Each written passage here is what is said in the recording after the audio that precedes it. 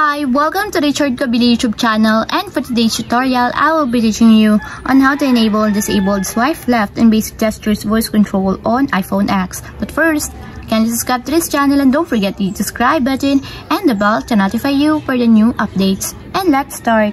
Using your iPhone X, from your home screen, first go to Settings.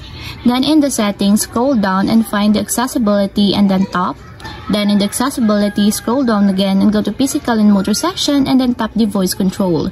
Then in this part, in the Voice Control, go to this section and then tap the Customize Commands.